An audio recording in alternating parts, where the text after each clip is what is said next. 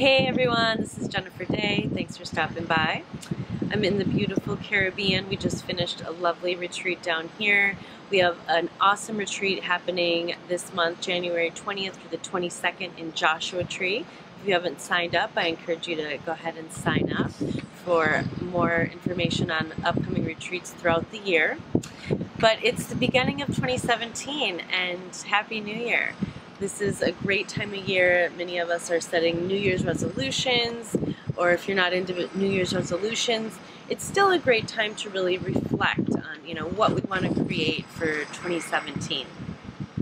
And as we're taking this time to reflect, another great thing is to actually write out all your goals. Write out all the goals that you want to create for 2017.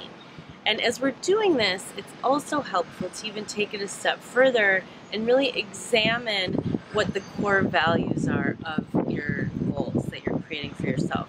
There was a wonderful study recently done, I'll leave the link below, by a gentleman, Tim Kasser. He's a psychology professor. And it was really great. I love the way he broke it down, in that there's two sets of values, intrinsic values and extrinsic values. Where intrinsic values are going to be more about personal growth, contribution, how we're really helping to make this world a better place, where extrinsic values are more focused on material wealth, status, prestige. And it's not necessarily that these are bad things, but what his research found was that the group that was solely focused on extrinsic values had high degrees of depression, upset, and anxiety.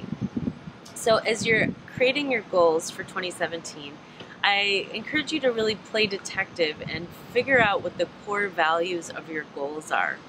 And if you're feeling a little lopsided and you need to really bring in more intrinsic value, this is going to be, again, where you can be of service, contribution.